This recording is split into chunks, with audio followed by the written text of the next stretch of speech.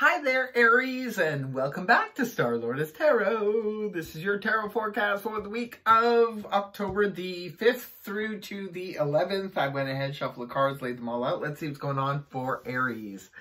First up, we have the Moon in reverse, followed then by the Queen of Wands upright, and next we have the Seven of Pentacles reversed, followed then by the Eight of Cups in reverse, and lastly we have the Ace of Pentacles upright.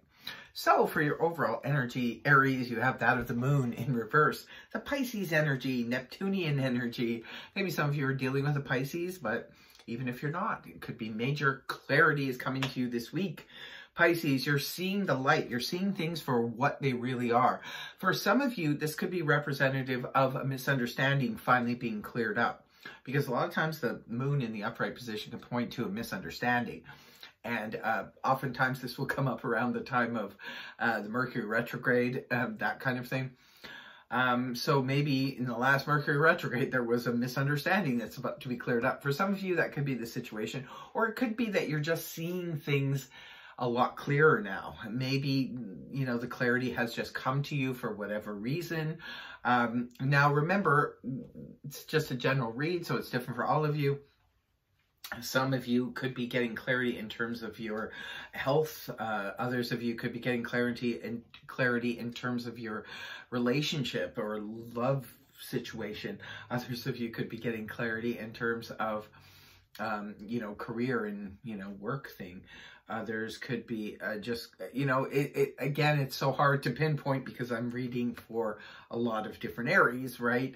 So whatever the situation is, there could be either a misunderstanding that is cleared up or you're gaining clarity about something, your finances, health, you know, work, family, friends, what have you. Relationship. So something is becoming crystal clear to you, Aries, I think this week. And that's important because when we have the clarity as our overall energy, it could be maybe even for some of you, you're getting clarity in all areas of your life. Maybe you're just having a severe aha moment. Coming right at the beginning of the week, here you come up in your own reading. The Queen of Wands is here in the upright position. This is a court card, so it could be representing a person. If it's representing a person, this is fire energy, that of Aries, Leo, Sag, Sun, Moon, Rising, male or female. Now, it could be that you are dealing with another fire sign. This could be someone who, you know, things are clearing up with. Maybe you have a fire sign family member, friend, or work person or spouse that is another fire sign, and you're clearing the air with this person. But you are coming up in your own reading. So whatever's going on here, Aries, it's like you're on the right track. Whatever it is you've cleared the air about or got some clarity on, you're definitely, you know, so to speak, barking up the right tree. So this is really good. You could be taking action too, because the Queen of Wands is a person of action that moves towards something. If you have a really good friend or a family member or a spouse, could be sort of, you know, nudging you to get moving about something. Maybe now that things have been cleared up, you know, you need to get moving towards it. It could be the case for some of you. Now, it's paired up here with the Seven of Pentacles in reverse. You're no longer reevaluating something. For some of you, the Seven of Pentacles was in the upright position. This was you maybe a couple of weeks ago or something like that. Or even just last week, you could have been reevaluating something, maybe reevaluating your career, reevaluating your finances, reevaluating or your relationship, something, but you're no longer doing so. I think maybe you came to...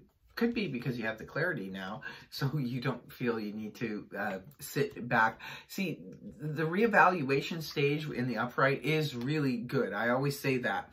It's very helpful to reevaluate things in life instead of just assuming everything is fine.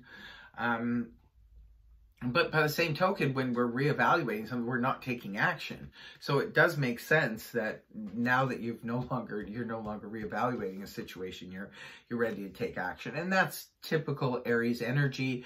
When, you know, you stop and take a pause at something and look at a situation, and then you finally figure out what's going on. Aries doesn't let any grass grow under their feet. They move very quickly when they realize what's happening, and then they just carry on their path. That's the Aries way. Now, moving on towards the weekend, we have the 8 of Cups in the reverse position.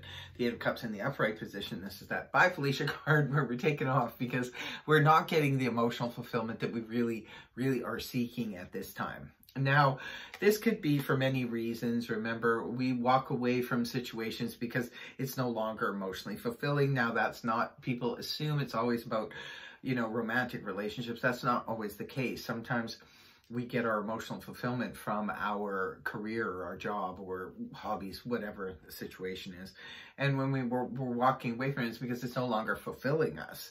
When the card is in the reverse, this is where some of you, because it can point back to the 7 of Cups in the upright, some of you could be going back to the past to find emotional fulfillment, because somewhere back there, it could have been a hobby, could have been a job, could have been a prior relationship, friendship, what have you, was once valuable and brought you emotional fulfillment. So you could be going back to, sort of find those opportunities that maybe were lost once upon a day, and you were trying to maybe recreate it or trying to bring back that sort of oomph, that's, that spark, that emotion from something. Others of you, you're finished with your search. You've already figured things out and you're ready to just move forward. And then the last card you have is the Ace of Pentacles in the upright position. The Ace of Pentacles, this ace is always ushering some kind of new beginning. So for you, Aries, this is probably a new beginning in something solid. It could be representative of a small amount of money. It does represent inheritance, but more on the smaller side. It could be like maybe you get an inheritance of $1,000 instead of $10,000, that kind of thing. Or it could be a situation where you have a new opportunity to build on something, starting kind of from scratch. You could be starting your own business and maybe you're starting at ground zero, but that business will eventually, yield a lot of finances for you. Others of you, perhaps this is an opportunity to invest. It could be a real estate investment for some of you, or it could just be stock market investment. Whatever the situation is, you're investing in something that you believe will eventually bring it's going to bring profit down the road. So for others of you where this is a relationship situation, maybe you're moving towards solidifying a relationship that is just sort of maybe starting or is a little bit on sort of flaky ground, so to speak. Maybe you're trying to solidify it and bring it into something more solid. Others of you, this could be, a lucky break of finances or something coming from the universe for you, or a new idea, a new way of making money. That could be it for sure. Because sometimes we get this, aha moment where it's like, I could capitalize on that, or I could find a way to make a living doing that.